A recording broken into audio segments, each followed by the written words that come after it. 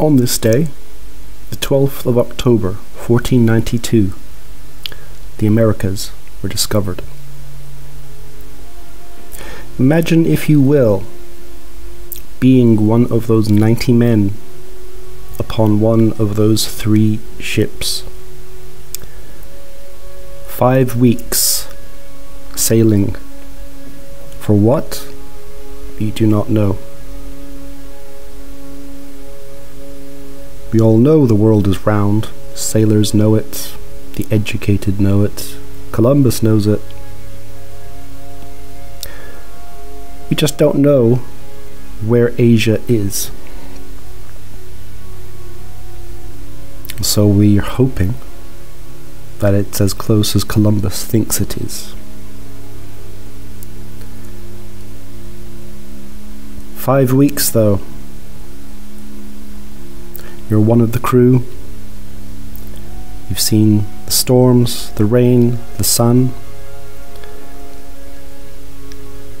And this guy isn't your captain. There's a bit of resentment between you, your guys, and Columbus's guys. And you're now wondering, are we going to just die out here in the middle of the sea? But on the 7th of October, you see birds, great flocks of them, and your heart jumps with joy. Oh my God, there must be land nearby. You're ordered to follow the flocks. There must be land over there. Days go by, no sight, but there are some lights somewhere in the distance. Where are they coming from? What are they? But you never find out. Maybe you're seeing things. The vastness of the ocean goes on and on.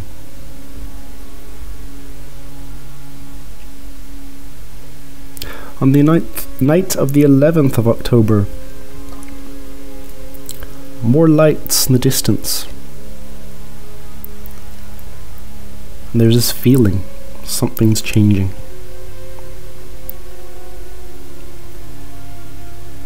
And in the dawn, land ho.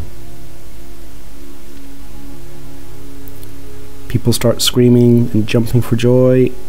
They've survived. They have found the Indies of the East.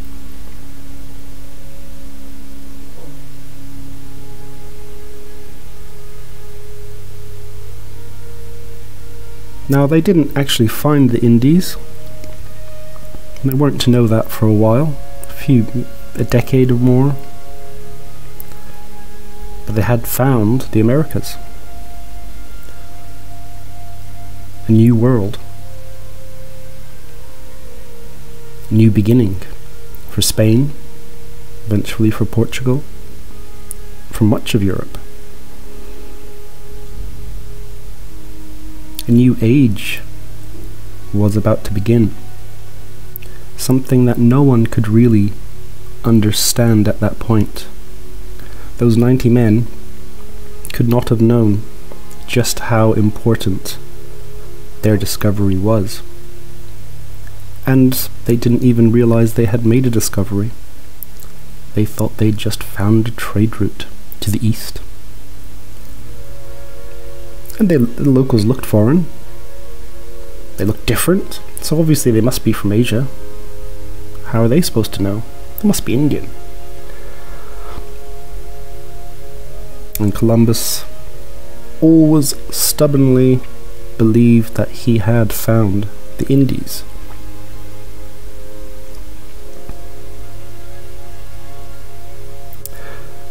He refused to admit, I don't know why.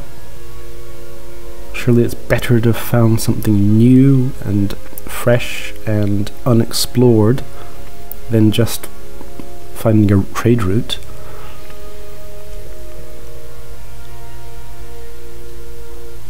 And so the Americas had been found. Now they had been obviously visited by the Vikings many centuries before, about 500-600 years. The Vikings, I don't think, had understood what they found. They assumed it was just some cold lands like Iceland and Greenland, more iciness. And the stories of Leif Erikson were lost for many years. It was only after Columbus's discovery of America that people were able to dig up Leif Erikson's sagas again and understand what he did. And later on, archaeologists managed to find the old settlements in Newfoundland. But it was only because of the discovery that Columbus had made that people started looking into this.